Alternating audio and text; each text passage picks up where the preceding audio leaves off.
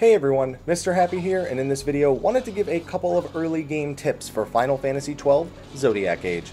To be honest, most of this information's been on the internet for like a decade. It's not new information, but with the recent re-release, I figured it was worth putting something out that's recent.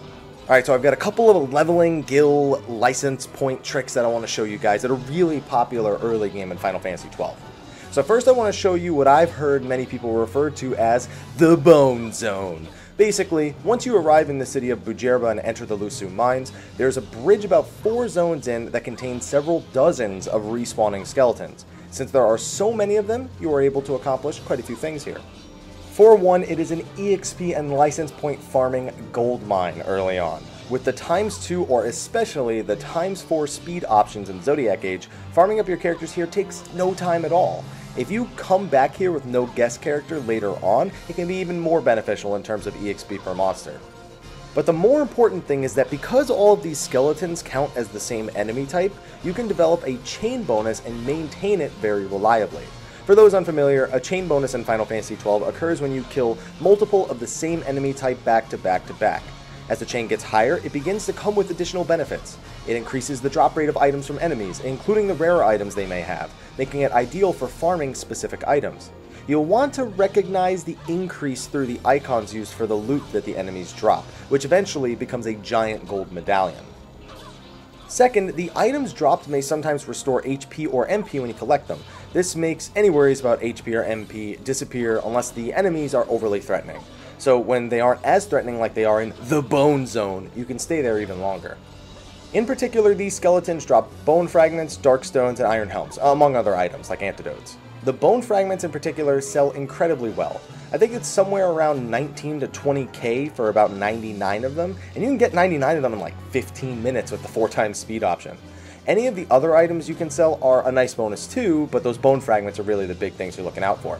Just clear out the bridge of all the skeletons, then flee back 2 zones to the previous bridge, and then flee back to the bone zone. You need to zone 2 over in order to get those respawns to occur. And also, make sure to flee and not kill any enemies between the zones, as you don't want to break your chain. The chain will also break if you return to town and talk to a save crystal or a shopkeep. Return every 99 bone fragments if you can, so you don't waste the loot. So yeah, guild, EXP, LP farm, early game, complete. Let's wrap the video up. Actually, while this is one of the more popular farms, there is also another popular farm known as the Dustia farm. Dustia is a rare spawn in the Corridor of Sand in the Dalmasca Wester Sand. It will only spawn when one of your party members has less than 10% HP, meaning you can just turn off your healing gamuts and attack one ally to get it to spawn. Once it does spawn, because it's undead, you simply use a Phoenix down to instantly kill it. You can buy these fairly early on. I think the first merchant is the one outside of Nalbina Fortress in the Ester Sand. Be careful though, it does immediately cast the Dark ability, and it will likely kill the person who you use to bait it out quickly if you don't use a Phoenix down fast enough. Now, killing Dustia rewards over 1000 EXP, but that is split between 3 party members, so it's more like 350 a pop, and 3 LP. It's not really that big unless you did it as soon as it was possible to farm Dustia. However, being a rare spawn, it also has some decent drops. The Book of Orgain in particular is an item that it drops really frequently that can be sold for like 500 gil or so a pop. It also sometimes drops the Flame Staff, which can be a useful item early on, or sold for more gil. Now normally if you wish to respawn Dustia after killing it, you do need to zone over into Rabanastre. I thought it was 2 zones, but Dustia just refused to reappear when I tried to only go 2 zones, so I ran to Rabanastre, which isn't really that much farther. However, there is a glitch you can use to negate this requirement. Known as the Zone Out glitch, if you exit the zone before Dustia's corpse displays the EXP and LP values, then zone back in, you can force it to respawn with the same conditions without going back to Rabanastre. Just make sure your HP is still below 10% on one character and it's an endless gold mine. You don't even have to worry about re-getting them below 10%.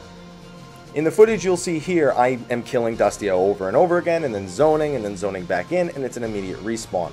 However, the one time that Dustia spawns a little too far away from the zone line, I go to pick up the item just as I'm getting a chain bonus on it, and you see the EXP pop up, and that immediately lets you know I failed. I zone back in, and as you can see, no Dustia to be found.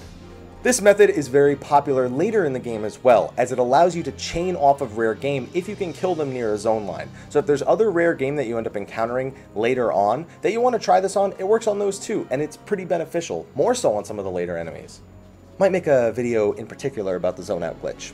Anyway, this trick is more efficient when you do it before leaving for Bujerba, especially since with that 4x speed, it just makes killing those skeletons go so fast.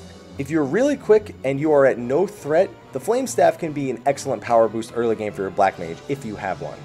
And there are plenty of other grinding spots in Final Fantasy XII, including rare spawns and other types of goodies. Keep an eye out on the channel for more guides to Final Fantasy XII Zodiac Age. Thanks for watching, be sure to like, favorite, subscribe, and share, and stay tuned. We'll do some more videos on this. Until next time, take care.